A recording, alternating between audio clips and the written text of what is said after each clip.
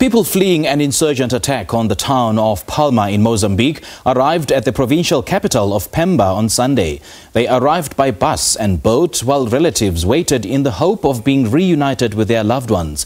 The Mozambican government says security forces are working to restore order in Palma, which is adjacent to gas projects worth $60 billion led by companies including Total.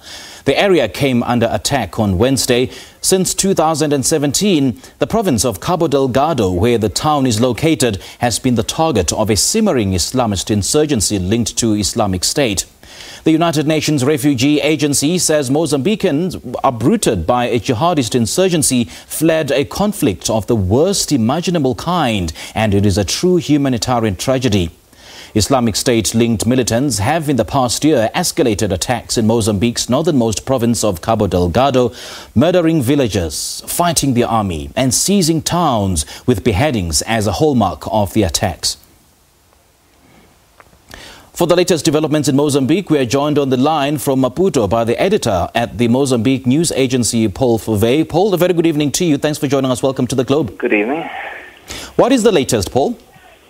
Well, the latest is that the Ministry of Defence this evening gave a brief, they called it a press conference, but really it was just the spokesperson for the ministry reading out a statement in which they confirmed that 7 people were killed on Friday, when a convoy of vehicles trying to leave the besieged Amarula Hotel in Palma was ambushed by the Islamist terrorists. They didn't say what nationality these were, or whether there were South Africans involved. The ship you mentioned that arrived in Pemba today, that was carrying people who work for Total and other companies involved in the natural gas exploration. The local people from Palma haven't been lucky enough to get such help. Thousands of them are dispersed, probably still in the bush. One thing the military spokesman said today was that dozens of people have been killed, ordinary local Mozambicans in Palma. They didn't put an exact figure on it. And he said that the Mozambican military are carrying out their operations to flush out the terrorists from their hideouts in Palma, which means the military still does not have full control over the town. This came as a serious blow because just a few days ago, Total said it was going to resume operations in the area, in the Afungi Peninsula, which is 15 kilometers from Palma. And this latest terrorist attack has put that in doubt. And Total has said now it's holding back. And Total won't resume its operations until it can guarantee security for its staff. Well, as Total said that they want to resume operations in Cabo Delgado, is it an indication that the attacks have ended? What's the status? Do we know for sure if the attacks have already ended? Total said on the 24th of March that they weren't going to resume operations. Then a few hours later came this attack on Thursday afternoon. There was a major attack, a three-pronged attack, perhaps involving over 100 terrorists. And that put everything into doubt. And so Total has issued another statement saying they're putting their resumption of activities on hold. And they're following the situation carefully. They are in contact with the authorities, the military, but they will not. Their priority is to ensure that when they do resume, they have the protection of all their staff. They're not going to put the lives of their staff in danger.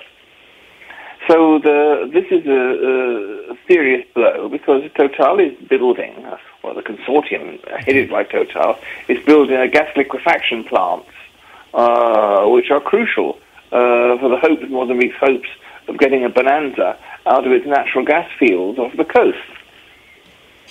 Now, on the 2nd of March, Amnesty International released a report aptly titled "What I Saw Is Death," which essentially details accounts of human rights violations and government negligence and the so-called indiscriminate attacks, ostensibly by a South African private military company called DAG. Now, there's so many, criticism that has been leveled against the South African government for turning a blind eye on this private military company. So what do we know about this company?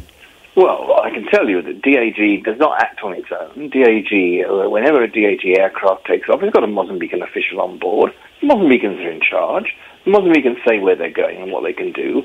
The attack against DAG in the Amnesty report verges on the libelous.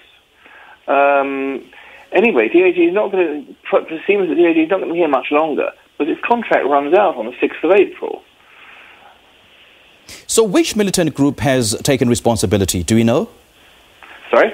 Which militant group has taken responsibility for these attacks? Well, yes. the group that is active, the jihadists or Islamists, if you like, that are operating in Cabo Delgado go under many names. The local name for them is Al-Shabaab. But basically they aligned themselves to Islamic State in 2019.